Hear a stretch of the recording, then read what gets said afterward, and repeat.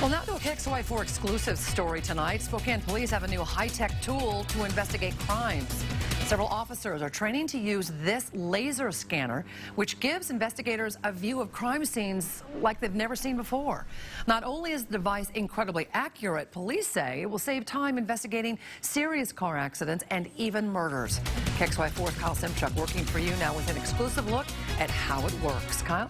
Well, the department just started training officers a few weeks ago, but they're already seeing the benefits this laser scanner has to offer for investigators, even juries.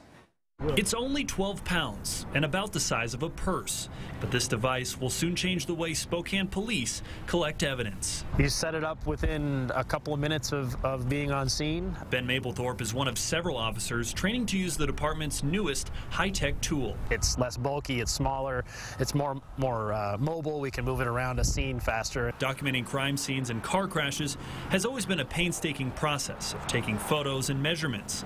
This new laser scanner can do both, with the push of a button in a matter of minutes. It starts scanning and collects over 2 million points a second, and it can take anywhere from 30 seconds to 5 minutes depending on the resolution that you want. But this scanner does more than take photos and measurements. It builds a three-dimensional map which investigators can study months, even years after a crime occurs. I mean, this can be used in any major crimes case or collision investigation. Anything that the detectives may need more in-depth photographs and measurements. And it's not just detectives that'll be studying these 3D scenes.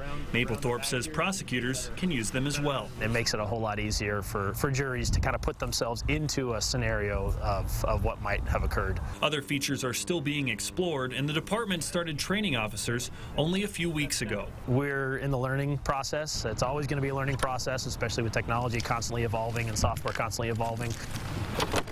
And as you might imagine, this laser was not cheap. The device itself, the software and training is included in a $150,000 contract the Spokane City Council approved in September. The majority of it was funded through a federal justice grant.